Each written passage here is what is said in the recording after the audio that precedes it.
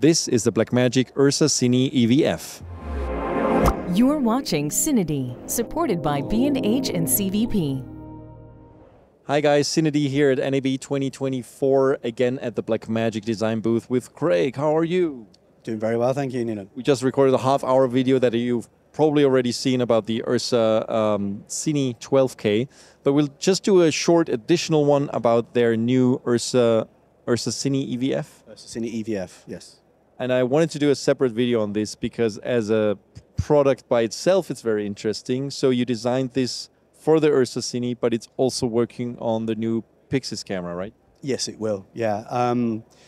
We've redesigned and completely sort of reevaluated the original EVF system, maybe in two parts. The first is the rigging. So we've got these fantastic new rigging systems and quick release mounts and controls where you can then position the EVF as needed around the camera itself, depending on whether you want it forward facing or you want to bring it to the rear of the product. Really, really high engineered, and the quality of them is fantastic. Whereas the previous EVF was more of a sort of, you could pull out and rotate, bit limited, like maybe an old classic broadcast EVF, ENG camera style. This is a Cine system with the EVSF now being a separate optical module. And then within the EVF housing itself, it's a new micro OLED display, 1920 full color, 4 optic diopter, so it's nice and sharp and clean within it.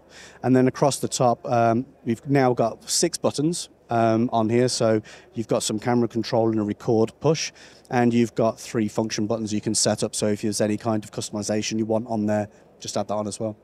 Now the nicest and most innovative thing, I guess, for a viewfinder on this thing is that it's connected via USB-C, which is a very neat single cable solution as well. You don't need separate power. What's the thought process behind that? Similar to what we've done on the pocket cinema cameras previously. So we had the micro EVF that we had on those, and some of you guys might have noticed that we've used and built an offset bracket, so you could take the USB-C off. It looked a bit clunky at times, but it was a fantastic option. But bringing that forward, it means that we've got data and power through a single cable, and then you've got the clarity and the precision of what we can send from the camera through to the viewfinder.